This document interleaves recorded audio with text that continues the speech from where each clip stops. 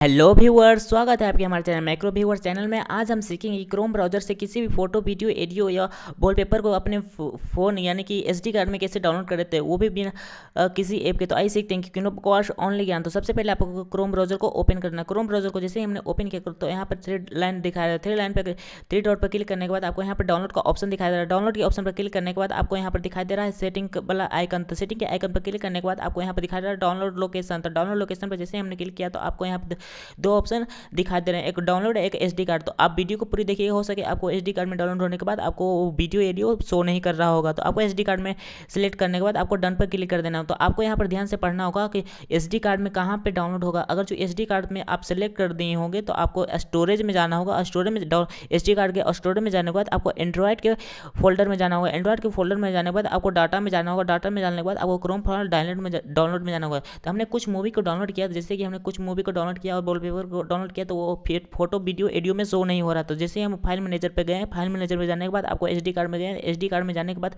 तो वो शो नहीं हो रहा। तो वो कहाँ शो होगा, तो आपको एंड्रॉइड फाइल पे क्लिक करना है। एंड्रॉइड फाइल पे क्लिक करने के बाद आपको यहाँ डाटा पर दिखा दे रहा है, डाटा पर क्लिक करना है। डाटा पर क्लिक करने के बाद आपको यहाँ पर दिखा दे रहा है Android.chrome, आपको इस पर क्लिक करना है। इस पर क्लिक करने के बाद आपको फाइल पर क्लिक करना है। फाइल पर क्लिक करने के बाद आपको डाउनलोड के ऑप्शन पर क्लिक करना है। डाउनलोड के ऑप्शन पर क्लिक करने के बाद आपको अब दिखाई दे रहा है कि हमने कुछ वॉलपेपर को डाउनलोड किया था और कुछ मूवी को डाउनलोड किया था, जैसे कि प्यार की जीत और सोनिक द, कुछ ऐसी मूवी को हमने डाउनलोड किया। तो ये यहाँ पर शो हो रहे हैं और किसी भी फाइल या वीडियो या गैलरी में शो नहीं हो रहे। तो आपको वीडियो गैलरी में शो करने के लिए आप सिंपली इसको कॉपी कर सकते हैं अपने सिंपली एसडी कार्ड में। या एक और ऑप्शन है, आपको सिंपली क्रोम ब्राउजर में जाना है। क्रोम ब्राउजर में जाने के बाद आपको यहाँ पर क्या दिखाई दे रहा है, थ्री डॉट पर क्लिक करने के बाद आपको डाउनलोड के ऑप्शन फिर से वहीं पर जाना है। फिर से वहीं पर जाने के बाद आपको यहाँ पर दिखाई दे रहा है ask where to save file. अगर जो आप इसे इनेबल कर देते हैं तो जैसे ही आप किसी फोटो, वीडियो या एडियो को डाउनलोड करेगा तो सीधे आपको गैलरी में शो होगा, ना कि किसी एंड्रॉइड में जाकर के वो हाइड हो जाएगा। तो अगर ये वीडियो पसंद आए तो चैनल को सब्सक्राइब करें, ताकि इस तरह के वीडियो आपको हमेशा मिलते रहे नोटिफिकेशन के थ्रू। Thanks for watching.